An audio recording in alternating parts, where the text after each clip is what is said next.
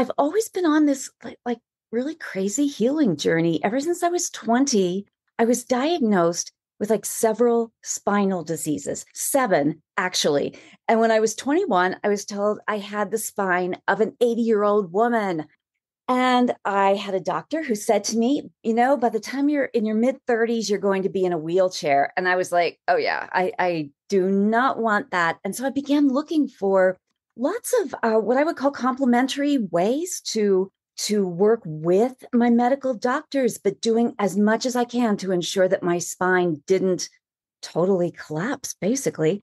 And so I had to find a lot of answers that we're obviously working with my Western medical doctors, orthopedic doctors, neurosurgeons, the whole thing, but to find answers for how I could live an active life.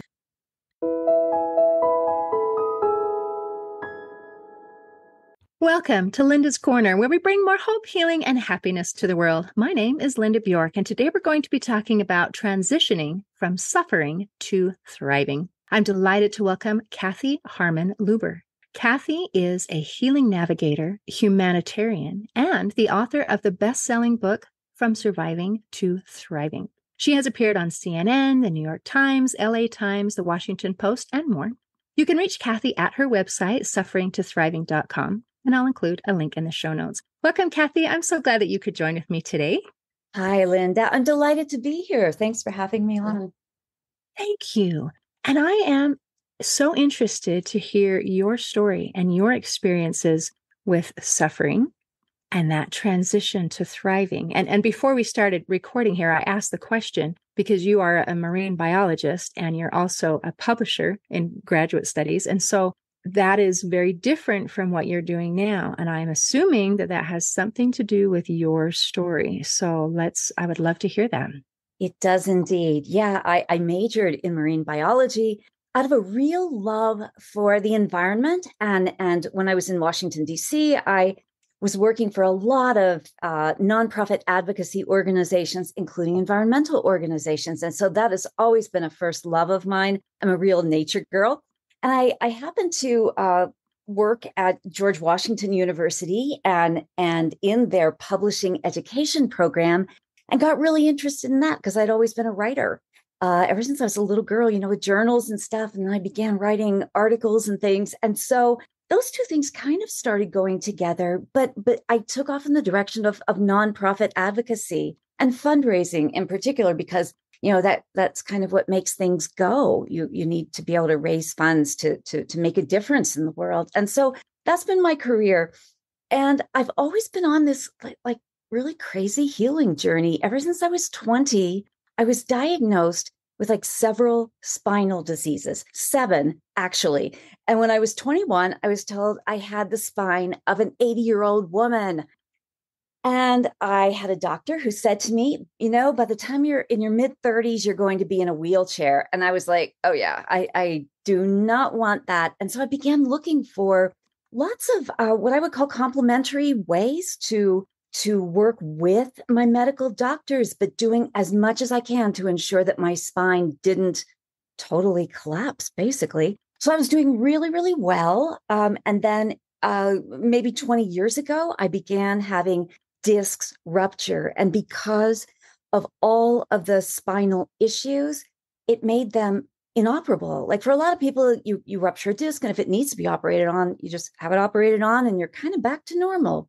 That wasn't my case. And so I had to find a lot of answers that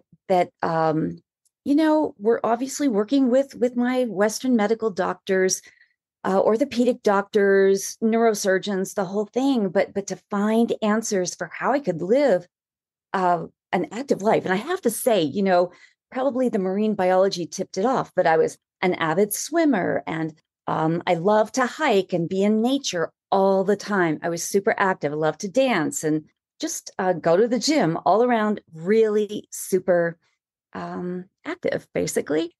And when the discs started rupturing, the first one ruptured, I was actually at the gym with a personal trainer who knew about my back issue. So that was the first big surprise, was like, how did that happen?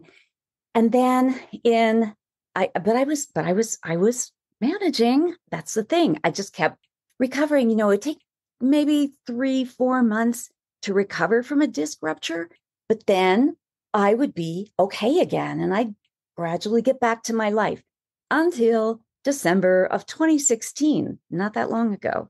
I had a really severe, the most severe of all of the ruptures, and it left me bedridden for 5 years. Like, not a little bedridden. Like, okay, so the first 3 months go by and I keep thinking, okay, any day now I'm going to be feeling better, but I wasn't. I couldn't walk to the bedroom door. It was really disastrous. And, again, neurosurgeons, some of the top in the country, said it would be a 14 to 18-hour surgery and we won't do it because it's so risky. You might be worse off than what you are now. Do all the stuff you've been doing by way of rest and physical therapy, acupuncture. I then started turning to things I've been really interested in for anxiety, stress relief, and depression, things like sound healing, energy healing. And I decided, you know what? Those have worked so well for me in the past, and they just make me feel really good.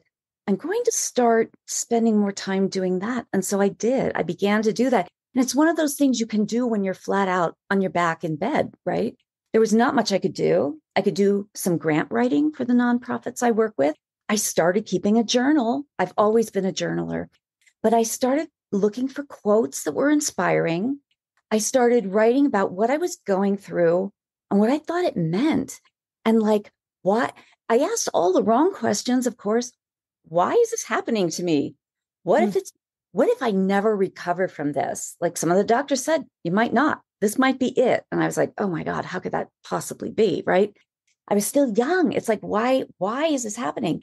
So your mind goes to that terrible place of like, what if this never gets better? What if I'm a burden to everyone? What if my husband and friends leave me? You go to that terrible place in your mind. It's very depressing. And I have suffered from depression and anxiety. So I immediately started getting help. And that was amazing. But what I started noticing in the contemplative writing that I was doing is in every moment, and I was also reading a lot of great people, Wayne Dyer and Joe Dispenza, Deepak Chopra, Louise Hay, just all of them, and gleaning from their work bits of wisdom. I put their quotes in my journal and I looked to them when I was in a really, really down, terrible place. And I would say, okay, what do I need today to get through this day and keep myself in a good place? And I realized that's a choice moment. Like everything in life is a choice. You can choose to suffer. And I could see myself, old one day and very bitter and angry if I kept going in that direction. But then I thought to myself, but thriving is a choice. Joy is a choice, right? And I love Pema Chodron, who's a Buddhist nun. She writes some very plain speaking, beautiful books that are so good about navigating really rough times. And I always remember her saying, every moment you choose love or you choose fear.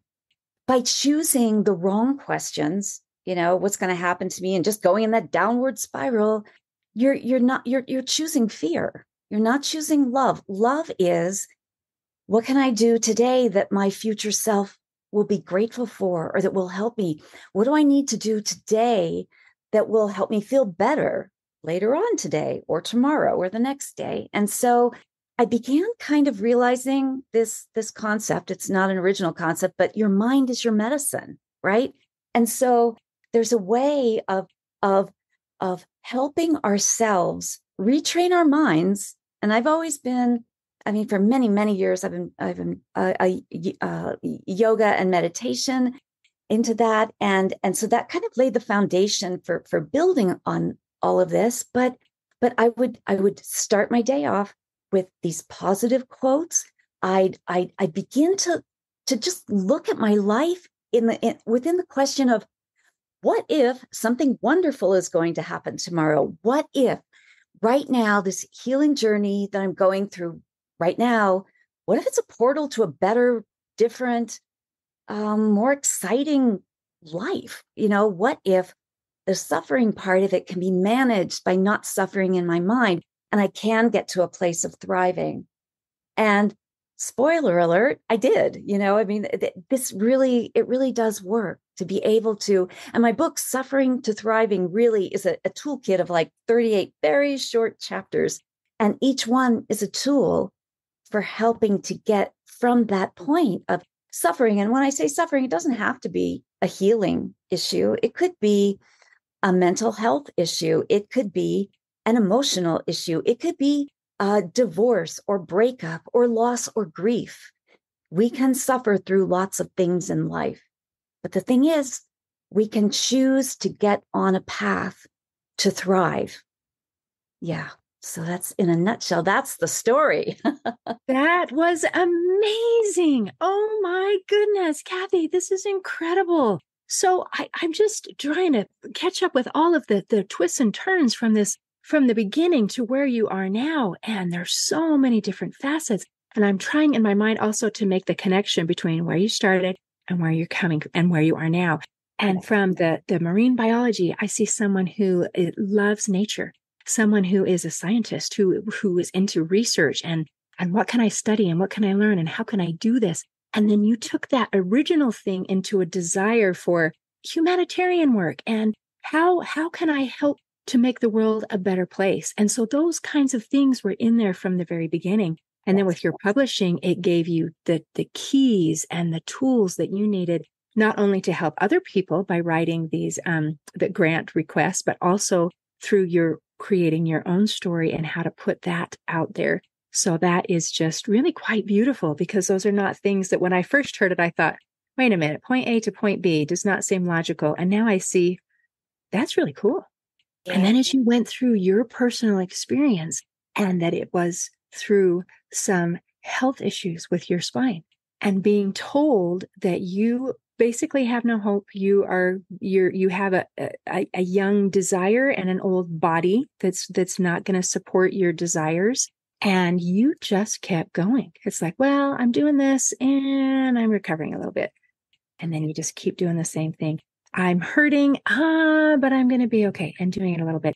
And this process and cycle kept going until you got to a point where it didn't take just a little while to be able to recover. And I thought it was fascinating. I even wrote a little note down here about asking the wrong questions. Yeah. So I know you mentioned some wrong questions. And to me, that immediately makes me wonder, well, then what is a right question? And you mentioned a few of, what if today is wonderful versus why did this happen to me? Fascinating. The questions that we ask. And then what if I got better? What if this is my portal to something better? Oh my goodness. If everybody asked that question who is suffering, and I do appreciate that you said suffering is much broader than physical pain. We have mental and emotional and social and physical suffering, where all of these things hurt. And to be able to be in that place of hurting and then to be able to spiral up. Oh, I would love to hear some of these tools. Can we hear a couple of them? Absolutely. And thank you. You wove the thread through the whole trajectory of my life, actually, so beautifully. Yeah, that is exactly what it is. It is about, I think, not losing hope, finding, okay. So when I was deep in this and beginning to get a handle on my outlook, my perspective of all this. Wayne Dyer has a wonderful quote, when you begin to look at things differently, the things you look at will change. And they do. And they really do. I think I didn't get that exactly right, but you get the idea. And that is the truth. There came a moment when I started to really think of this as, okay, my healing journey is embedded in my life's journey, which is embedded in my soul's journey. So instead of asking all the wrong what ifs, what if I start just questioning, what is my purpose? Why am I here? Why am I going through this? Who am I now? I know who I was then. I know who I was through my whole life. Who am I now that I can't do any of those things? My life as I knew it was over. I couldn't do any of the things for many years. And so then what? Who am I now? And that's where I started leaning into things like the sound healing, the Reiki energy work, um, all of those things. But some of the tools are really as easy as asking the right question and saying to yourself, all right, we live on this planet at a tremendously challenging time. Not the most challenging, maybe, but maybe it is. Um, there's a lot going on for everyone all over the world. And so we're not here by accident. Everybody is here for a reason. Every person, every listener, every person around the world, we have a purpose. There's a reason we're here. And I think the most important thing to life is to figure out, what is my purpose? I thought I knew. I thought I knew what my purpose was and my gifts. Yeah, working at all of these um, service related, humanitarian kinds of organizations, that was a good purpose. But wait, something else was in store, and now it is this healing journey and helping others to realize that there is a way to connect the dots between suffering and thriving, that it's not as hard as you think. You just have to get on the right path and follow some of these tools. And again, what are they? Okay, making your mind your medicine, grabbing a hold of the negative spiraling downward thoughts. And I just want to say to all your listeners, if you are in that negative place of depression, get help. Anxiety, get help. That is not a weakness. That is a strength to ask for help. That's first. But if your mind is just ruminating on all of the wrong stuff and you don't see a bright future for yourself, you know, start finding ways. What inspires you? What is your medicine? Nature is my medicine. Music is my medicine. I'm a classically trained flute player. When that disc ruptured, I had to stop performing every weekend. I still can't play my flute the way I used to for as long as I used to.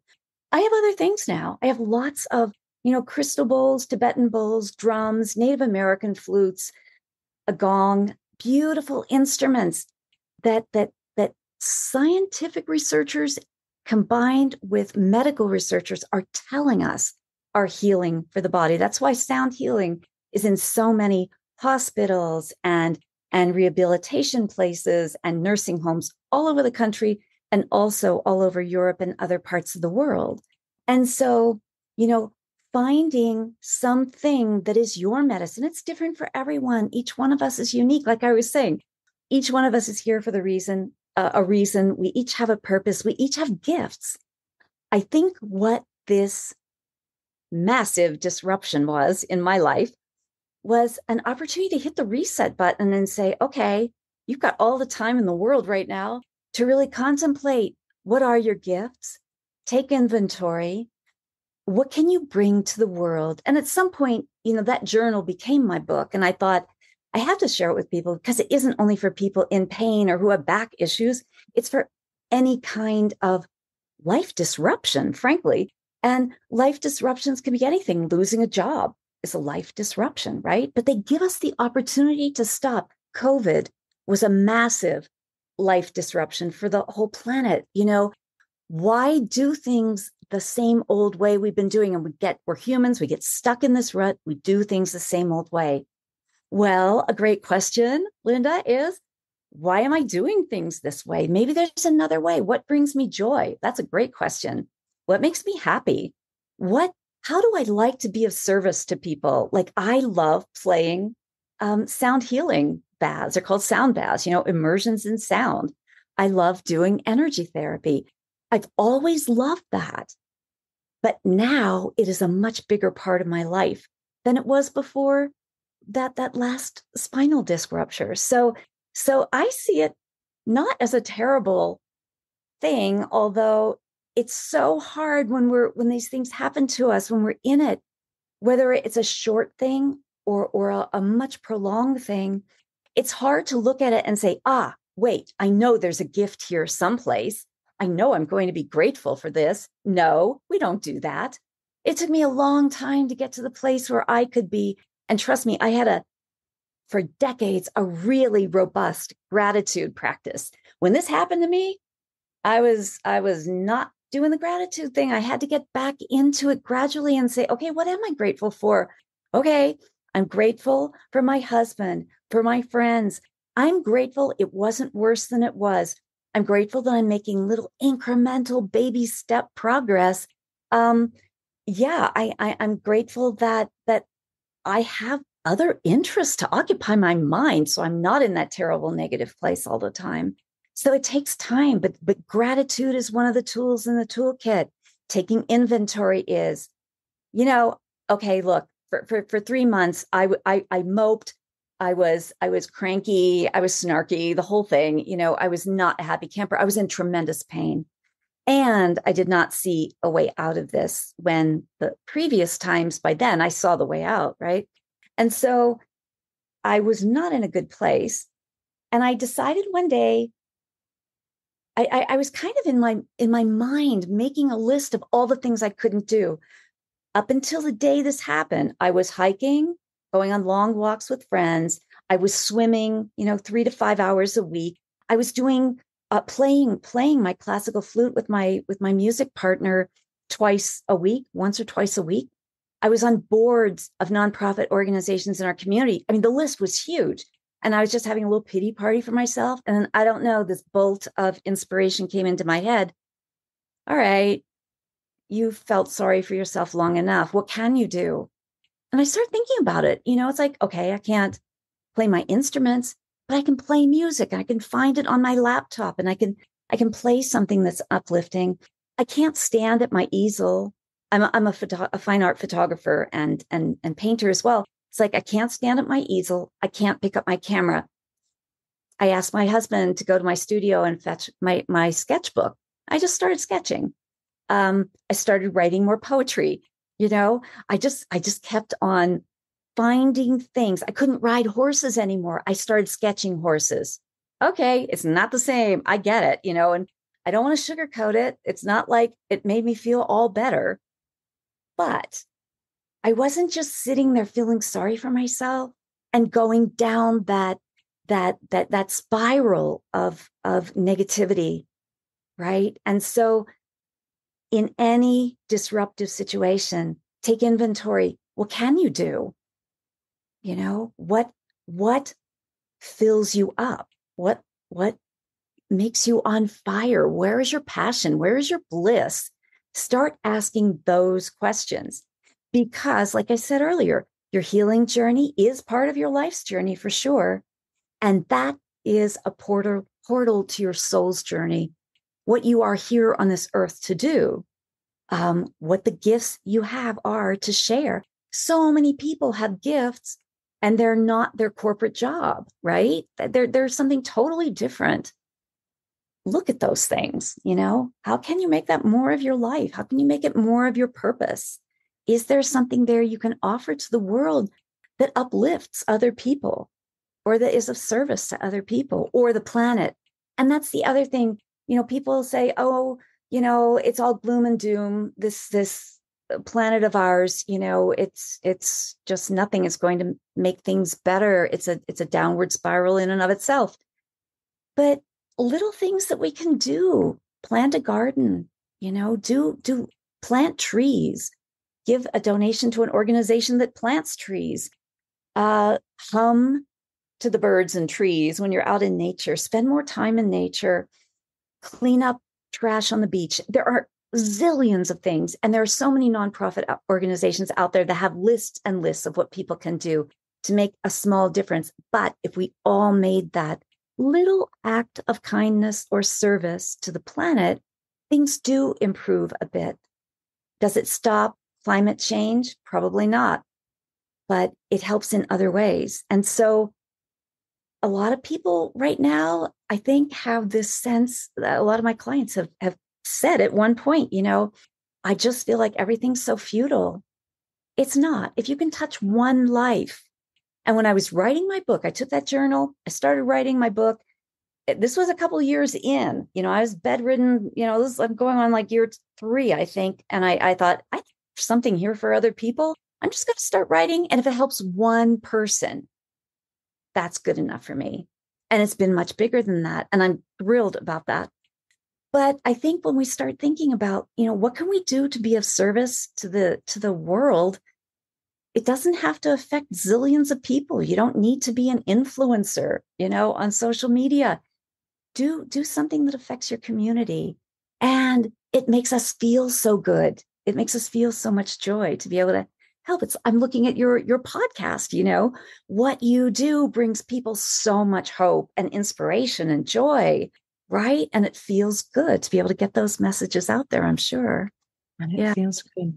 I love how you have twisted this just a little bit and given it a turn where we're not just talking about our personal experience, this micro little example of me and my suffering, but to look out and say, and the world is suffering. And I love that because so many people look at the world and they feel hopeless. They feel like it's futile. They feel like I can't make a difference. And I love how you mentioned it's okay that we don't change everyone, but can we help one person? Can we help one situation? I mean, the other day I helped with a service project of cleaning up garbage on the freeway. I mean, not the most glamorous of things. I'm on by the side of the road, trying not to get hit by a car, picking up trash, putting it in orange bags. And I looked at it and I thought, this is so cool because I just helped make the world a better place. Yes. And it was a small thing, but these small and simple things can make a difference. And exactly like your experience of asking the right questions. And I've been listening. You have listed like dozens of right questions, the kinds of things to ask. What can I do to make myself, my home, my environment, my neighborhood, my space to become a more beautiful, peaceful place to be? And these kinds of questions that we can help ourselves and we can help our world. And it's okay that we don't change everyone's world, the world. We can change our world. Yes. And that is, I love it. Absolutely love it. Yeah. Thank you. I love that you love it because I've seen it work in action. And I think, it gets down to what I said earlier, that is another of the tools in the toolkit. Every moment is a choice, right? You chose to go out and pick up trash on that highway. Or we could choose to, sit around scrolling our devices or watching television or, whatever. There are millions of choices in the world for all of us, but making a choice that feels good to us and that helps our community, even if it helps your own block, that's a big deal. And, it also comes from years ago, just, scrolling through my social media and looking at all the arguments and the negativity and saying, yeah, that is not the world I want to live in. I want something that is more positive and joy filled. So I just started sharing all the positive quotes I could find, and I thought if people are scrolling on my page, they're going to see some positivity. And sure enough, people started saying, I really love when you post because it makes me feel good. I'm like, whoa, it wasn't just me who enjoyed that quote. Others enjoy it. And if you help one person to have a smile that day, that's the other thing. And we don't need to get that feedback necessarily from people. I've heard, lots of people say that we don't always know the impact we make on another person's life. I once worked at a boarding school for the arts. And, I remember years later, a kid came back to me. I was walking across campus, nobody else on campus. It's up on a mountain in this beautiful place. And this kid just looked so low. I said, hi, how's your day going? Ugh. I'm like, okay, well, I hope you have a better day. Gorgeous day, isn't it? Small talk, just total mindless small talk on my part, right? I saw that kid at a jazz festival and he came back to me and he says, you know what? You're not even going to remember this. And I didn't, frankly. He says, but that was the difference between me feeling like I was losing hope and going down the road of depression and actually reaching out and getting myself some help. And I've got goosebumps as I say that because you don't know what would have happened to that kid, right? You Wow. just never know the impact you have on another person. It may be that one thing that you do, a smile, a kind word, a social media post that's positive, a positive quote, whatever it happens to be. Every person has a unique something. And when I say in service to the world, it doesn't mean you have to, give your entire life to a something. It's as easy as just that, just like be kind. It's like just as easy as being kind, saying a kind thing, doing a kind gesture, holding a door open, whatever it happens to be. That can change a person's life in a way, or change the course of their day, the trajectory of their mood, so to speak. So yeah, in little things. The trajectory, because as we can have an influence by doing positive things, we can also have an influence by doing negative things. And if I'm going to have an influence that I am not aware of, I would really like it to be a positive, where I helped make somebody's day better, make things a little brighter, rather than my unkind word hurt someone's feelings and put them down a negative spiral or something like that, because it can go both ways. So I love as you're talking about all these choices, choices. That is empowering. And it's also a little bit frightening, because Yes. that means I have some accountability and responsibility for my own life. And sometimes people would say, but it's so much easier if I stay in a victim mentality and say, life stinks and it's not my fault. And I would say, you know what? Maybe it isn't your fault, but what can we do about it? What are the right questions? So, Yeah. And I think that, that's a really good point, because a lot of people are in that place, and I think there's a lot of talk about trauma. We all have had our trauma in our younger lives. I know I certainly have. And it is the difference, the victim mentality versus not being a victim and being empowered and having agency going ahead in your life, sometimes boils down to getting the help that you need to, right? Just to take to be able to look at what happened to you and not necessarily say it was okay what that person or people did to me. That's never. not the issue. It's about saying, yeah, that happened, but you know what? I am not going to let that happen to myself again. I am stronger as a result of it. And getting therapy can be just immensely, it was immensely helpful for me in getting through the traumas of my younger life, and getting to this place where we can even have this conversation today. I mean, there was a point in my life when I was so traumatized, I didn't have a voice. I couldn't speak. I couldn't speak. I was Literally. shy, but I literally couldn't speak. I would just shake. I would just shake in school. Yeah. And it's one of those things that my whole life could have been like that, right? But you get the help that you need as an adult, and you work through those issues. And I'm not saying it's easy, and I'm not saying it's ever over. It's an onion, layer after layer after layer. Yeah.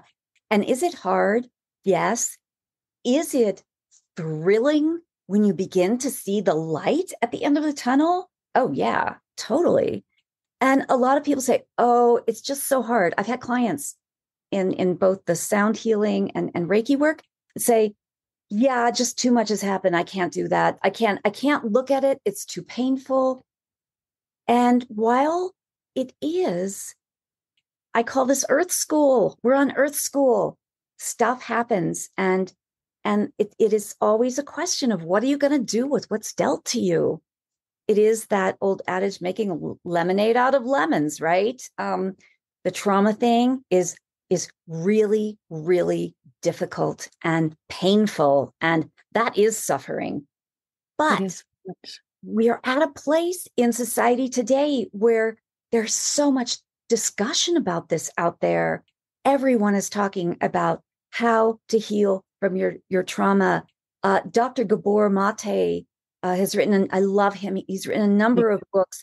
Dr. Keisha Ewers, who is a doctor who has solved her own autoimmune issues. And the missing pillar that so many people do miss when they've got autoimmune, I've got autoimmune, is the trauma component. When I really started to dig in yet again, another layer of what is there, that's when my autoimmune began to turn around. I was doing a lot of different things, but that was a big part of it.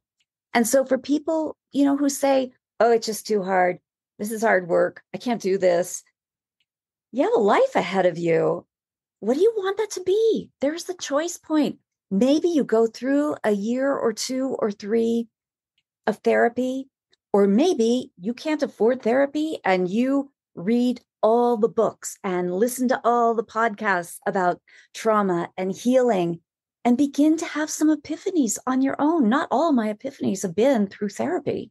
A lot of them have been through, reading these doctors and others and listening to their podcasts and things, and having that mind of inquiry. And maybe in a session or 5 or 25, whatever it takes for a particular person, some people have real epiphanies after only a few sessions. You have a new life. You have a new life. You have a new lease on life. And suddenly your world is full of unlimited possibilities. Or, yeah, sure, you can choose to just really be mired in this negativity and saying, poor me. Everything keeps happening to me because all this other stuff happened. Poor me. Or you can do that. And people do. And people do, and they choose that. And as you're talking about this idea that it is too hard, I believe that you cannot heal without your consent. And we can't heal someone who is not ready and not ready for that buy-in. So having a conversation like we are today, part of that is just to let people know that there is an option. Because when you feel like, well, this is what it is, I'm stuck and there's nothing I can do about it. I've been there and I know how that feels. And to have this introduction to say, guess what? There is something you can do about it. And the wonderful news is we have options. Yes. You can do this or this or this. And if this particular line is not your cup of tea, that's actually okay, because you've got so many other options.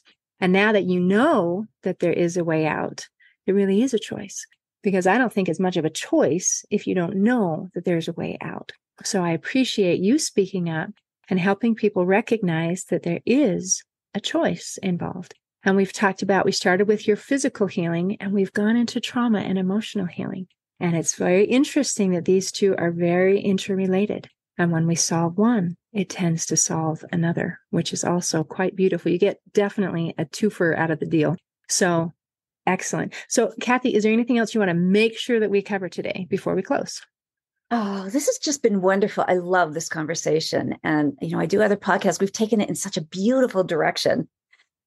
I would just say to people, your listeners, one of the other tools is don't lose hope. Surround yourself by a tribe of people who support you. Don't be afraid to ask for help. I think a lot of us, especially women who, are, we take care of people. We're the nurturers, but also men. Something happens to us and we say, I got to fix this all by myself. I got to figure this out on my own. I should be able to do this. That's the other little strain that goes through our heads. Ask for help, whether it's help from a therapist, whether it's help from your immediate family, whether it's a circle of friends. There was a time when I had to say to people, yes, I would love it if you would bring us lunch. And here's what we need, and that was unusual for me because I was always the one helping others, right? So Absolutely. Surround yourself with a support network and get the resources and talk to as many people as you can about what you're going through in a positive way, because that's where a lot of the answers in terms of complementary integrative medicine came from for me. When people learned what I was going through, they were like, oh, wait, you've got to talk to so-and-so. They went through something like this, and this is what helped them. And you just, it's like a big thread, and you just, or breadcrumbs, if you will, you just keep following them one by one by one. And suddenly you start getting answers that begin I wrote this in the book. Everything is incremental. If you can change one little thing, you have less pain, you have less something else. Then you go on and you find something else. And guess what? There's a little less pain or a little more improvement in one area. And you string them together. And, suddenly, like I am today, like things are really, really good. And you have to start down that path. That is the path of hope, pursuing all of the things that are available to you that might help you. Physically, emotionally, mentally, spiritually, pursue it all and find answers. Each person is unique. Each person's answers are going to look a different way. Yeah. So I'd close with that. Thank you. That is beautiful. What a lovely message of hope. Appreciate you. Thank you. This has just been a delight, Linda. Thank you. For me as well. In closing, I'd like to share a quote by Maya Angelou. She said, "My mission in life is not merely to survive, but to thrive, and to do so with some passion, some compassion, some humor, and some style." For our listeners, if you're suffering, I invite you to open your minds to solutions that can help you not only survive, but thrive. See you next time on Linda's Corner. Thanks for listening. Please share and subscribe to help us reach new listeners. And if you'd like to heal your life from the inside out, there is a free video series at hopeforhealingfoundation.org. Just click on the Free Stuff tab. I also invite you to grab a copy of one of my books, like Crushed, A Journey Through Depression, and You Got This, an action plan to calm fear, anxiety, worry, and stress. See you next time on Linda's Corner.